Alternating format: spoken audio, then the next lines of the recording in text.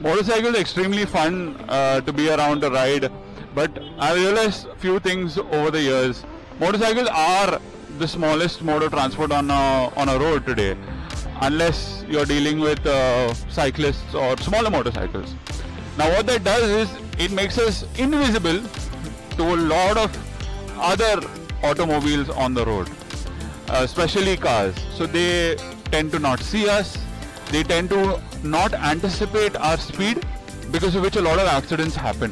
And it's true, because if you're in a car, there's a certain perspective of speed that you have, that okay, if I give so much, actually the car will go at this speed and this is how fast.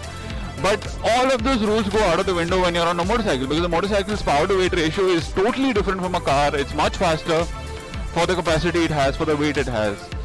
And that is why a lot of accidents happen, because you're not visible, and the driver doesn't expect to see you there that quickly sometimes. I mean, they'll see the motorcycle in the rear view mirror, but then the motorcycle will be very, very far behind. But suddenly the motorcycle picks up speed and bam, you're right next to him and you've had an accident. So yeah, I think it's even the motorcyclist's fault, because they're doing some amazing speeds really, really close to cars, and the drivers don't really expect that. So the best thing is, on public roads, just stay at the speed limit. And if you are approaching a car, make yourself visible, flash your lights,